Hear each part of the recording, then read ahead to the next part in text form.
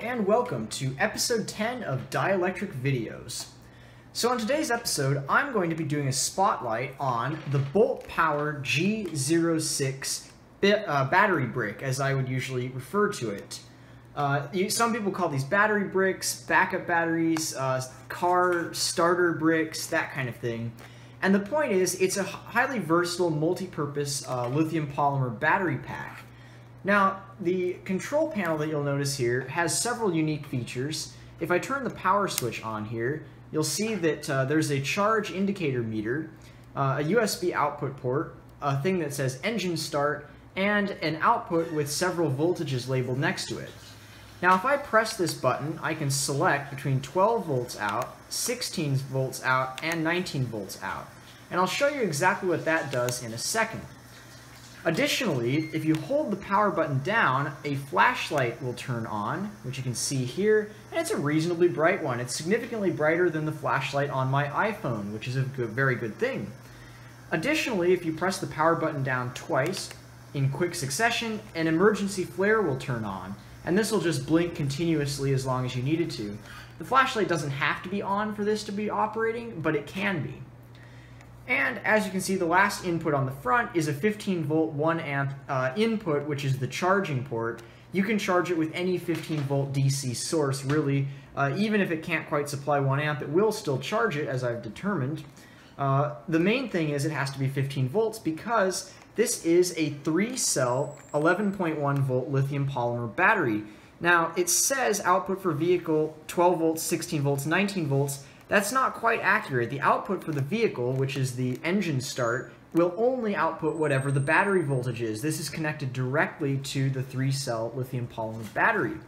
And that 3-cell lithium polymer battery is an 11.1 volt nominal pack, which can go up to 12.6 volts maximum or down to 10 volts minimum. Now, another interesting thing about this battery pack is it's actually, this is a bit of a misnomer. It's rated as a 16500 milliamp hour battery, which would of course be a very, very large battery if it was rated at 11.1 volts. This is the cumulative amp hour capacity of all 3 cells. Each cell is only a 5.5 amp hour cell, not a 16500 milliamp hour cell for each one. That means the entire pack at 11.1 volts only has a nominal capacity of 5.5 amp hours, which is still pretty good. It also gives the watt-hour rating of 61.05 watt-hours, and that is accurate. That's the amount of energy in this that can be stored in this battery optimally. Now, it says that the start current is 300 amps with a peak of 600 amps for 3 seconds. This is actually pretty close to accurate. I was able to successfully start cars with this, and later in this video I will actually be demonstrating it doing this. But my main use for this battery pack is not starting cars or anything like that. I actually use it most commonly for powering my laptop, my Dell XPS 13 laptop. Now, this battery outputs any of the 3 commonly available voltages that computers tend to use, 19, 16, and 12 volts. This computer happens to be a 12 volt, or a 19 volt rather, computer. Now, it comes with a bunch of little adapter plugs. However, the one that I needed for my computer, which is the Dell small barrel connector, did not come with it. I had to purchase this cable connector separately. And I had to use the barrel connector that did come with it on its original cable to make this kind of long, seemingly convoluted cable. But when I power this on and I select the voltage that I want, if I select 19 volts, since this computer does want 19 volts, I can connect this to the output like so and plug it in here. Now you see the little charge light comes on for a second and then goes off. And if you look here, it says not charging. It'll say the battery percentage and it'll say not charging. Because this Dell computer has its own proprietary charger, it will not accept a charge unless it can negotiate back and forth with the charger. Well, it does say fully charged. I'm not really sure why it did that. It's not actually doing any charging. I guess that would be because the battery, or the computer battery, was almost full anyway. If I disconnect it, you'll see it goes right back to 96%. It won't actually charge the battery, however, because there's no handshake with the circuitry in this power brick. It just outputs the 19 volts. And because it just outputs the 19 volts, the Dell computer will not allow its battery to be charged by it. That being said, however, the computer will run all of its functions off of this battery in lieu of its own battery. So that means even if you're doing fairly heavy processing, the computer will never drop below 96% until this battery is fully depleted and this shuts off. Once again, it did jump to 100%. That's just a glitch in the monitoring drivers in the computer. It's not actually at 100%, it's at 96. So disregard that.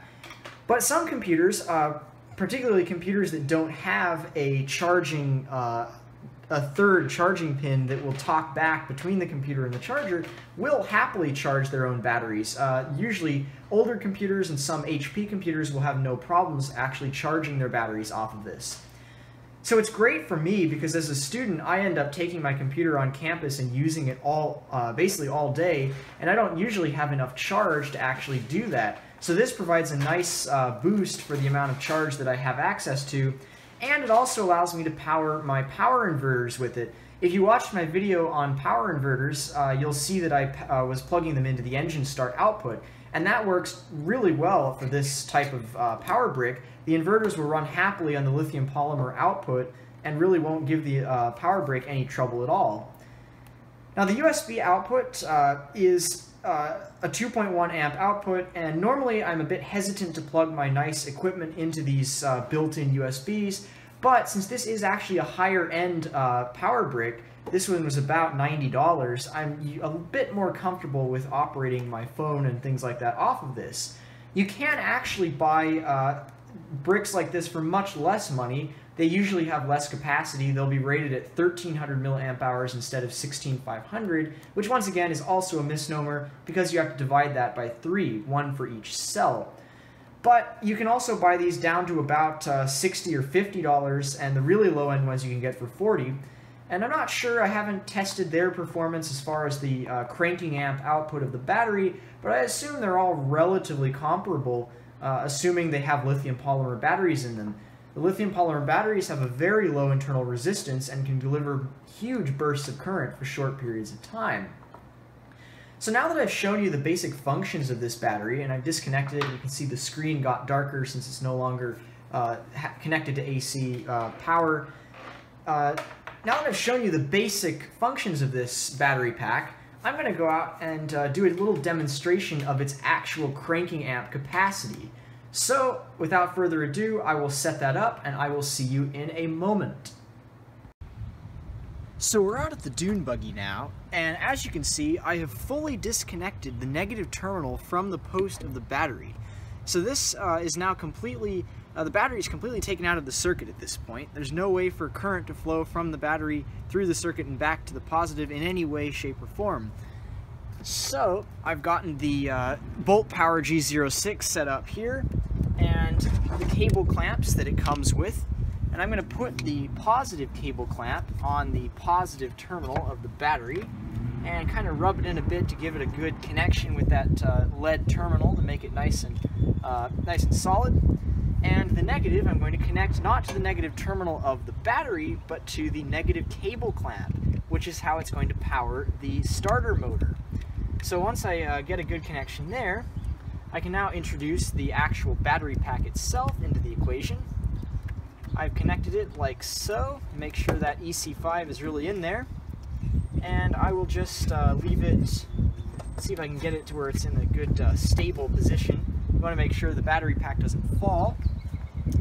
So I've got it set up like that. I'm going to now start the engine.